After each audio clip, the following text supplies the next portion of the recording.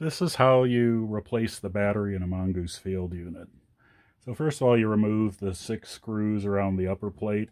You could loosen them and then tip the unit up. And what you want to do is unplug the power, unplug the cables. You notice the red goes to the left. The longer cable is on top, which goes to the bottom connector on the sideboard. And the shorter cable goes to this connector, again with red on the right, and the upper connector on the bottom sideboard. And at this point you have that.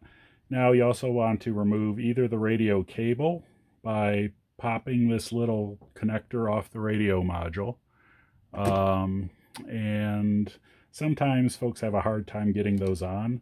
So in many cases, if you want to remove it, you could just wiggle off the entire radio module with the connector towards the top, being careful to come straight off so you don't bend the pins. And then, so you're left with the board, which you could place on the side, and the battery. Now this is a very old one that has a very old battery in it, but the process is the same. They're going to be attached with foam tape and sometimes some Kapton. And they don't stick particularly well to the plastic. So some do, some don't, but you just really want to get a good strong lift under one side, and it should lift up off the bottom. These are lithium iron batteries, technically non-toxic, so you could put them in the trash. Generally, I'd like you to discharge the unit before you change the battery until it goes off by itself. Or there are places where you can recycle these. A lot of times Home Depot has recycling. So this was an old battery that we're replacing. You can see it has foam tape on the bottom. So in this case, what we'll do is we'll just make sure the bottom is clean, and this one's pretty clean. Then you take the battery kit that we've supplied to you. And this will look like this, and it contains 2 things. One is a new battery with foam tape pre-applied. And the other thing are these 4 Kapton strips, which are used to help anchor the battery to the bottom until the foam can cure to the plastic. You know, which can sometimes take several days to a month, but these keep the shear forces from pulling the battery off the bottom if you happen to drop the unit. So what you'll see is that the foam tape comes a little bit outside the edge of the battery. The easiest way to apply these is to take them off.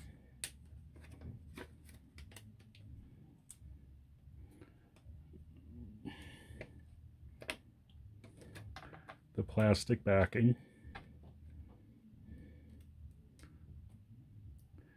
and take one and align it with one side of the battery and put it halfway, about halfway up the battery and straight along so it doesn't extend past the end here. And then what you do is you kind of run your fingernail in to have it come out like a wing. And you could do that with the other strips as well.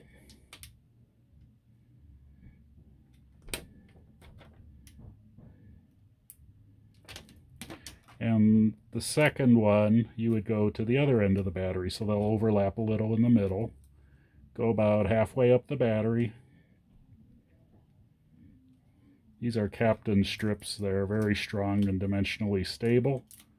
And in this case, I overlapped them a little bit, so I'll straighten it out a little bit. And again, kind of work your finger in there so they fan out to the side. Then on the other side, you basically do the same thing.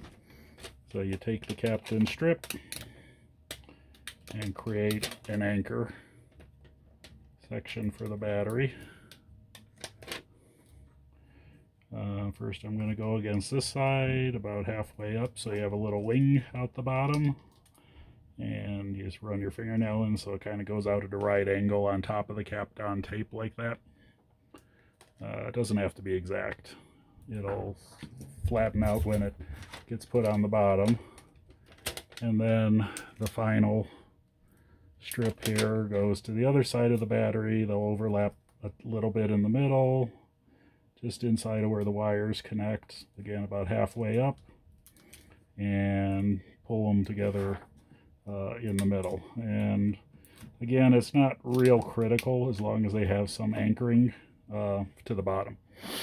So in this case, you have the battery with the foam and then the captain out to the side. At that point, you just remove the foam backing, and you want to put the battery in the middle against this left side. And just sort of set it down on the plastic and push it down, fairly hard. What you don't want to do is poke it or anything on these sides. These sides are the most sensitive part and can make the battery stop working, but just, give it a little bit of pressure on the top. It'll seat. And then what you do is you run your finger along this captain and anchor it to the bottom so that it's really at a right angle. So you want to kind of run your fingernail in there over the captain, and same thing on the other side.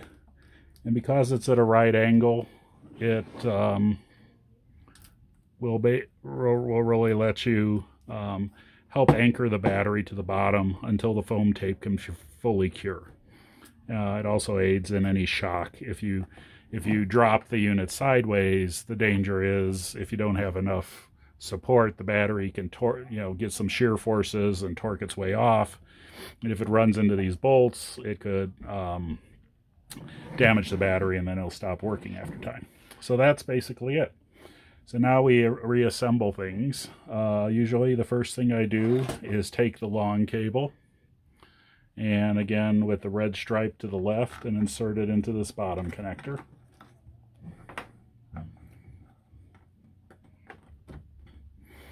Okay, then I take the short cable, and usually I want this one to come upwards, but again the red to the left. As long as the red's to the left, the connectors will fit. If you put them in the wrong way, there's a little key in the connector that'll prevent them from going in. So make sure they're on the left, but also the keys on the connectors will make sure that they go in the right way. With the shorter one on top, make sure the connectors are in all the way. Then you just have to reconnect them. So you take your board, first plug in the top connector, which is the short one, into here. Again, the red is going to be on the left. Then I take my radio module, and the important thing here, it's actually fairly simple to put in. You just want to make sure the pins are fully aligned, and you want to make sure you don't accidentally put it in with one pin sticking over the edge. That would be incorrect, or off the back edge. You want to make sure that the pins align, and then just push the radio module on. And while doing that, I did knock off the connector.